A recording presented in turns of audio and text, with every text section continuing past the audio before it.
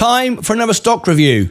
Very, very important one. For tonight, earnings after hours. We're looking at Broadcom, AVGO, Nvidia investors. You've just probably come from my previous BS videos with Nvidia. We're looking at this one right now because after hours, this could promote Nvidia.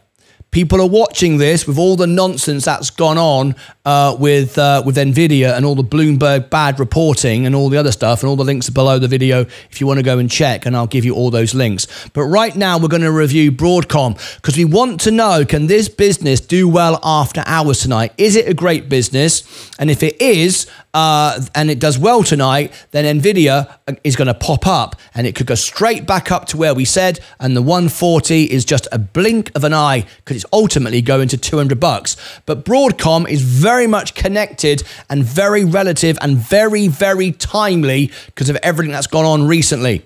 The markets are turning very, very green again today. As you can see, no surprise that I'm up. Didn't sell a thing. Didn't need to buy either because it didn't go low enough. I'm already in to get to $1 million.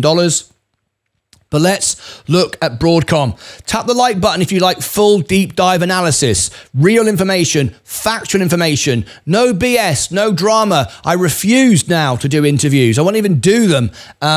We talked about that earlier with Bloomberg. Bloody rubbish. Here we go. So in this review, I'm going to share with you the intrinsic valuation. I'm going to share with you the balance sheet, the profit, the loss, the inside trading.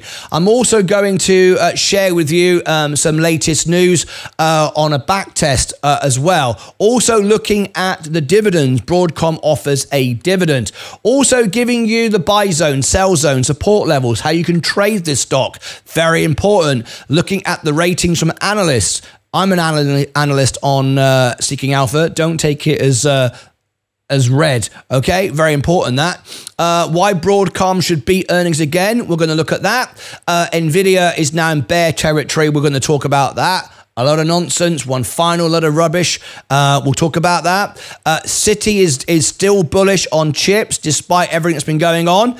And also the earnings ratings tonight. We're going to cover all of that information for you so we are prepared as Nvidia and Broadcom investors for tonight's earnings. So without further ado, full review. Let's go straight into it. Here we go. Here we go. This is the maximum line chart just to show you it's got a very similar growth, and in fact even better perhaps. Not as much, but doesn't have the volatility as Nvidia, but nevertheless a very nice stock. Looks a little bit like the S&P 500, doesn't it? Anyway, let's have a look. Broadcom is a global technology company which designs, develops and supplies semiconductors and infrastructure software solutions. It operates through the Semiconductor Solutions and infrastructure segments. Show more, yes please. The Semiconductor Solutions segment refers to product lines and intellectual property licensing. The infrastructure software segment relates to mainframe, distributed and cybersecurity solutions and the SAN business. The company was founded in 1961, decent history there, headquartered in Palo Alto, California, AVGO, Broadcom. 1961, Palo Alto, California, and employees 20,000 exactly. Not 20,001, 20,000. No one's going to hire you if you're the next person. Right, Hock He Tan. If you'd like Hock He Tan on the show, we have a Meet the CEO series. Nothing like Bloomberg, rubbish, unscripted, as it is, as it happens. We simply talk to the CEO. Would you like them on the show? We've had many on the show and many more planned. You can have Hock He Tan on the show. I will never message them, sell my services, say, come on my show, it's great. Never do. But you can get them on the show. Go to Investor Relations, find the email, contact Investor Relations, tell them that you're an investor, you'd love to learn more. We have a CEO series, ask them to join me on the show. Build up a relationship. When they come back to you and they're happy, then you can put them on to me. All right, that's how we do that. Margin requirements, 25%, so it's regarded the same as the S&P 500. As low as it can go, there's no such thing as no risk, but it's the lowest possible.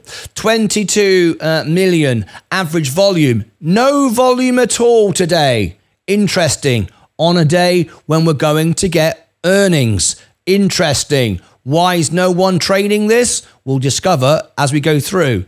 Dividend 1.33. Is the dividend any good? We'll look at that. If you've got a dividend and growth, you've got everything you need, right? Remember the difference between a growth stock and a dividend stock. We've already covered that. Price earnings ratio 65 times. So it's I think it's slightly cheaper than Nvidia. Isn't Nvidia 70 times, something like that? Okay. Market cap 717. So it's not quite a $1 trillion business yet. It's obviously smaller than Nvidia. 52-week high 185, 52-week low 79.51. But generally trending upwards. Okay, let's look at the inside trading, but we're going to do it on a better view for you to provide a better service. Let's go down here and show you like this. What we're interested in is not Robinhood investors. I don't really care what retail investors are doing. I care what hedge funds are doing, and I care what insiders are doing. Robinhood investors are buying it. No surprise. They're just following the trends. No interest to that at all. I'm a Robinhood investor. I get it, but I'm not interested in what they're doing. I'm interested in what the money is doing. Hedge funds, they're buying it. They're buying more of it than they're selling. Okay, what about insiders? Very important. Insiders have been selling, but that was back in October, long time ago, nearly a year ago, and the selling has been getting less and less and less. That's good. I don't then really need to go in because that looks like uninformative selling tax positions. I can see that by the amount it is. Experience shows me that. I don't even need to go into it. I know it's uninformative. And just to prove that experience is everything, if we go in, there it is, uninformative selling. It's of no issue at all. The CEO did sell some, and that's informative selling. Shares sold on the open market. Very, very different. So that is a little bit, but look, 7,000 shares. He probably wanted to. He probably wanted to get some money for his kid's birthday. I don't know. It's no big deal. Anyway, whatever. I'm not concerned about that at all. Let's look at what Morningstar say. In fact, I don't care what Morningstar say. They're paid to say these things. So let's ignore that. Economic moat wide. Yes, we know that. Fair value 155. We'll determine what the value is in a few moments. Uncertainty medium. That's quite good to be classed as medium in this sector. I will tell you that. Exemplary is good. What about the earnings? Well, as you can see, Wall Street don't seem to be very good at doing Wall Street analysis on this stock. They tend to get it wrong quite a bit, actually. Their percentages are way off. But in Q1 of 2024, it was a huge beat compared to analyst expectations. They did it in Q2 again. And let's see if we can do it in Q3 tonight, after hours, if we can tonight. Of course, Nvidia, it's all going to go up. And all this nonsense and baloney will be what it was. No, noise and waffle and load of rubbish. No surprise, other investors are buying Eli Lilly, Nvidia, United Health, Qualcomm, makes perfect sense. Palo Alto Networks, from the same place, probably related. AMD, Taiwan Semiconductors, all good stuff. Nothing here rubbish. All good solid companies. No Mullen, no scam stocks.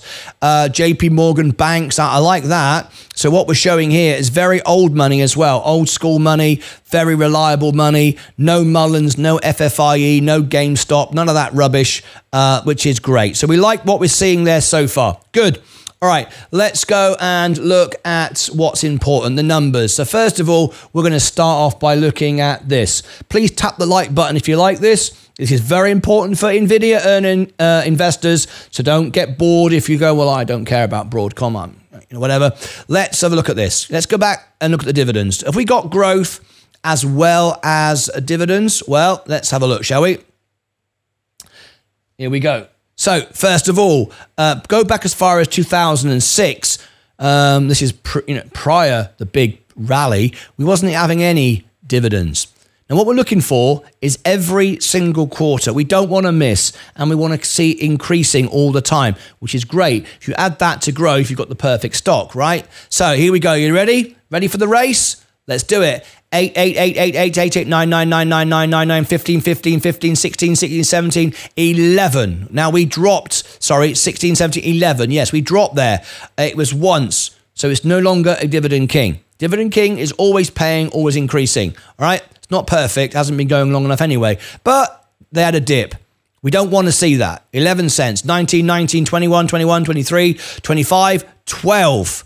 We do get these little drops. But hang on a minute.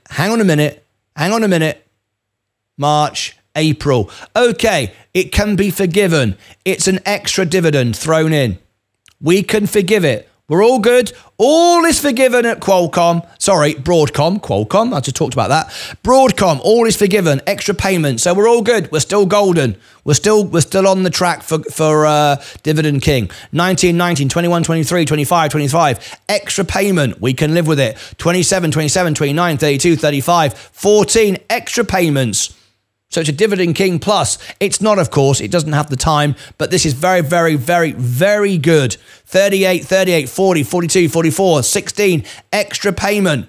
Extra payment. I'm loving it. Extra payment. 49, 49, 50, 51, 102. 102 is expected in 2000. Oh, sorry, I beg your pardon.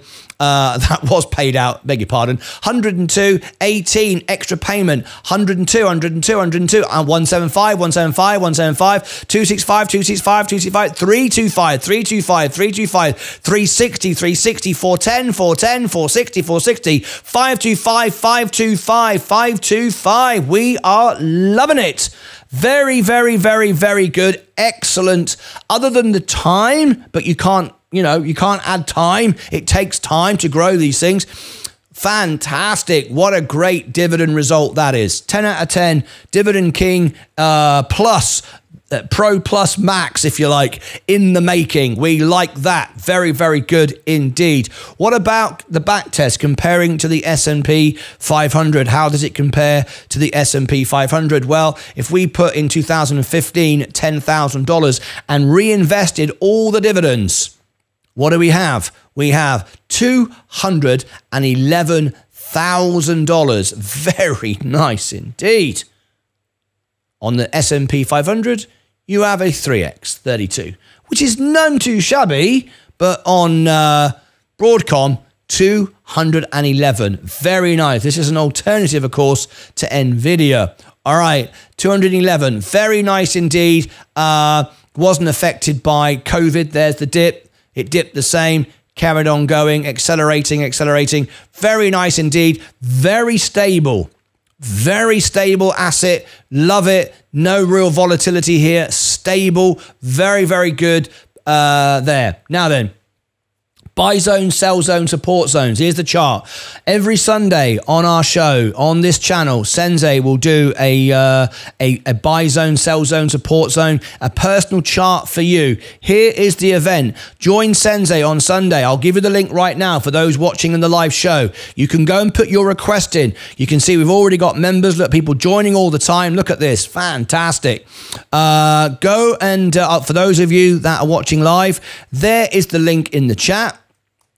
Those of you will watch it later. It will be below the video. Go and put your request in. Maybe you'd like Sensei to do, if you are a member, he does it for free. He will do a chart analysis for you, the buy zones, sell zones, for your order on Sunday, 3 p.m. Central. The time for the event is there in your time zone. You will see it. Okay, so make sure that you do that and you can get your free chart analysis done by Sensei on Sunday. Look at the news. Now then, this is how Seeking Alpha rate this. Now remember, I am a Seeking Alpha analyst. Doesn't mean I know everything. Paid professional advisors get it wrong. Meet Kevin, financial advisor, gets it wrong all the time. So there's my Seeking Alpha. Anyone watching the live show now can get a 25% discount and a trial. You might as well do that without my referral. You don't get the discount and you don't get the trial. So you might as well try it out. Right. For those of you who are watching, remember, an analyst is purely somebody with an opinion who broadcasts. That's it. could talk rubbish. However, they're saying a buy. Or it's worth what it's worth. Wall Street are saying it's a buy, and Quant, the AI software at the AI technology at Seeking Alpha, says a hold. Great. No one's selling it. Brilliant. Very, very good. What about the factor grades? Valuation, D minus. It's D minus from F. It's improving. Growth, B from B. Profitability, A plus. Just keeps going. Momentum, A. And revisions, B from B minus. That's moved up. So we're moving up, but we're already pretty immaculate anyway. But we're moving up there on the factor grades. What about this? Why Broadcom should beat earnings tonight? Why it's important? If they beat earnings tonight, which they probably will, it's good for Nvidia. It's very good for Nvidia, and Nvidia will rally after all of the nonsense. So make sure that you join us for the earnings tonight. Let's have a little look. Why should they beat earnings? Broadcom's Q2 24 results showed a 43% year-on-year sales increase and strong profitability, driven by AI-related revenue and VMware contributions. Let's preview Q3 results now. Management revised for the year 2024 outlook projects over 40% top-line growth with significant contributions from generative AI and software, indicating potential margin expansion. The current Wall Street forecast and recent news seem to provide a favorable environment for another earnings beat, in my view. This is a review of an analyst on Nvidia. Sorry, on Broadcom. I'm not going to read any more into that because that's just someone's opinion. We're going to look at the numbers for ourselves. So we'll get rid of that for the moment. Nvidia is now in bear territory. This was yesterday, and I'm bringing this in the analysis because it's important because of all the BS and the nonsense that came out of Bloomberg. Honestly, Bloomberg should lose their license as a news authority for that. They deserve to be sued, to be quite honest. Just doesn't surprise me, though. It's why I reported it was all rubbish. Nvidia is now in bear territory after 300 billion wipeout. Goldman Sachs. This was yesterday what they were saying. It's not in a bear market at all. It's not in a bear market. One day does not suggest a bear market. Absolute nonsense. Following yesterday's decline that wiped out nearly 300 billion in market cap, the company is not worth 300 billion less. It's just trading less. That's all. It'll come straight back up again. Makes no difference. It's now in a bear territory. No, it's not. It's not in a bear territory at all. A one-day sell-off does not mean it's in bear territory. Goldman Sachs knows better, but there you go, talking rubbish. Goldman Sachs' trading desk said in a research note, Nvidia shares have declined 23% from the intraday high. Do you know what? It's a load of rubbish. I'm not even going to give you the time of day. It's not a bear market at all. It's not bear territory at all. It's rubbish. Manipulation, rubbish. Delete. Citi is still bullish on chips despite yesterday's sell-off. That's better. Of course, we're still bullish. There's no nonsense going on here. There's nothing wrong with the business. It's just nonsense. Absolute rubbish. Investment firm Citi said it's still bullish on the semiconductor space despite yesterday's crash in several stocks in the sector, as data for July showed a continued resurgence in sales. Over the weekend, the semiconductor announced July month's sales 48.7 billion, down 10.8 month on month, slightly above our estimate of 48.4 million. Slightly down 11.3% month on month, but below seasonality of down 7.7% month on month due to below seasonal units. Citi analyst Christopher Danley wrote in an investor note, with units down 19% in 2023, the worst correction since 2021. We believe there will be inventory replenishment in 2024. We maintain our 2024 semi-sales forecast of up 14% year on year. Okay, great. Let's get rid of that one. Now, this is just reminds us, AVGO, their last earnings was a beat. 110 beat by 0.01 cent. The EPS gap actual was a beat of 4 cents, which was 44 cents. What are we expecting tonight? 121 and gap of 56 cents. And we're expecting a nice beat tonight. Let me get rid of that. Now let's look at the business. What's important, right? Let's go over to this. If you like this type of review, honest and real, get rid of all the rubbish and the nonsense, tap the like button, please watch to the end and comment and leave me your thoughts and take the time. If you're an investor putting thousands of dollars of your hard-earned money, spend 15, 20 minutes and watch the whole review. Otherwise, what the hell are you doing? All right. What about this? Valuation. Valuation, intrinsic valuation, 52% overvalued.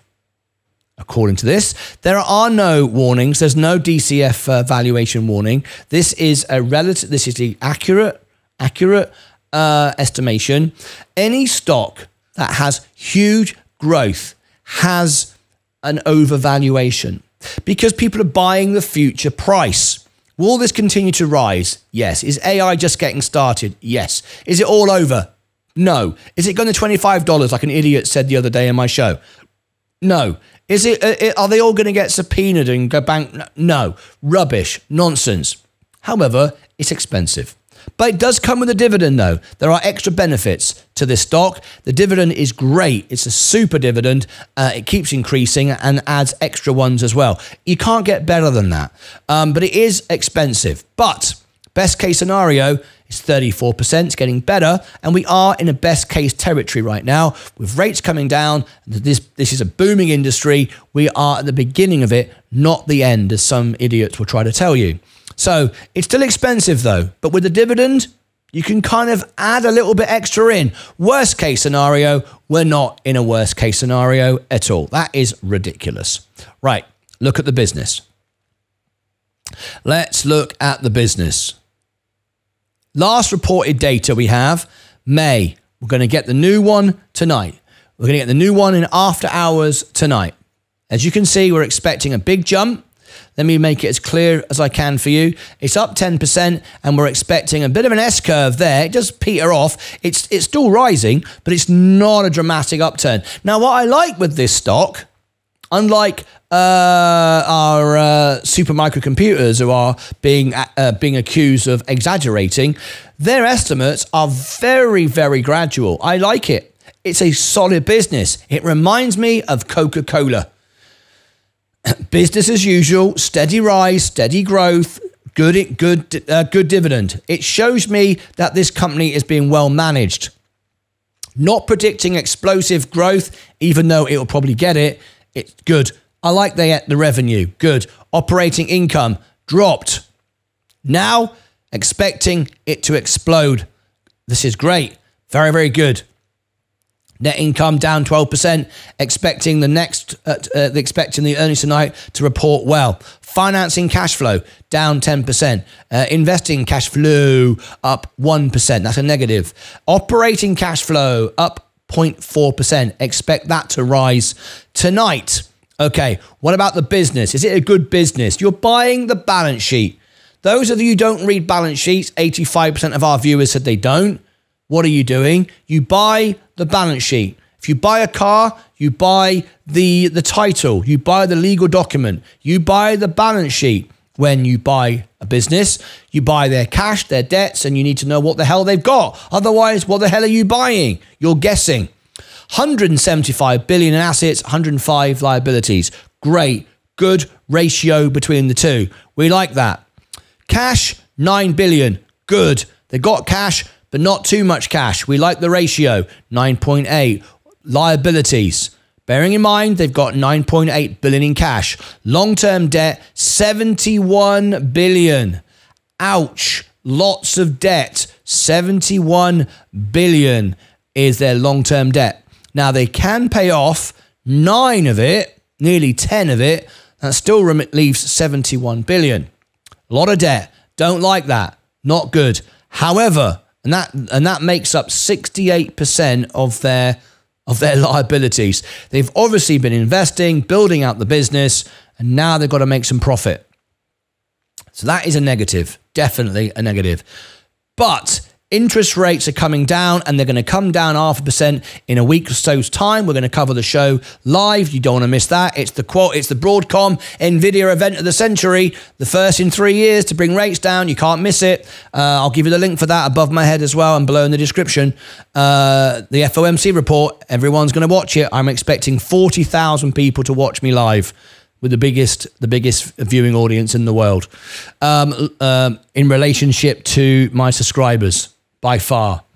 Okay, long-term debt, 68%. Not good. However, rates coming down, major catalyst. 0.5% this month, 0.5% October, 0.5% November, 0.5% December. Sorry, not 0.5%, I beg your pardon. 0.25%, beg your pardon. 0.25 in all of those months. So that's going to be a big catalyst for these people at this business, because these people. Anyway, that's good. That's good. I don't like the debt, but I see the growth. I see the rates coming down. This is a solid business. You know, some businesses do have a lot of debt. I can live with it on this one. A gross margin, 65%. Great.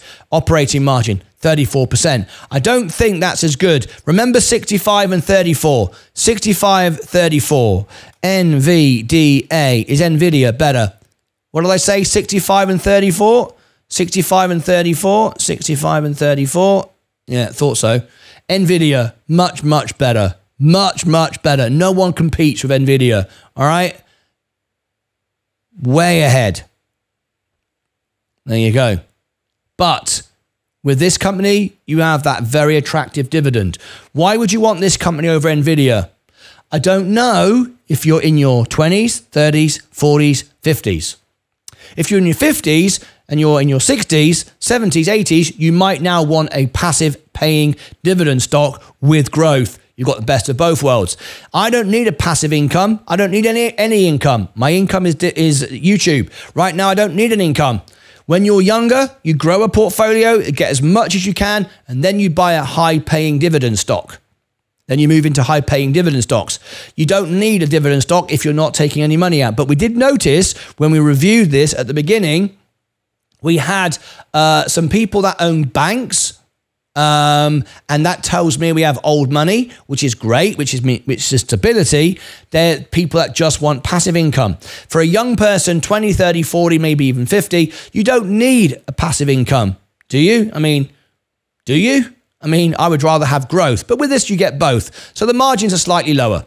Anyway, operating margin, net margin 24, FCF margin 43%, 13% ROCE, 12% ROIC, ROA 8%, ROE 22%, free cash flow 18.5. Oh, we don't need that. Don't need that information.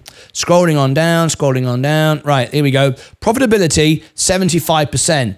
Very, very, very good. I don't think it's quite as good as, well, we know it's not as good as Nvidia, but I think 86 is profitability for Nvidia. 75, excellent. Making tons of profit. Fantastic.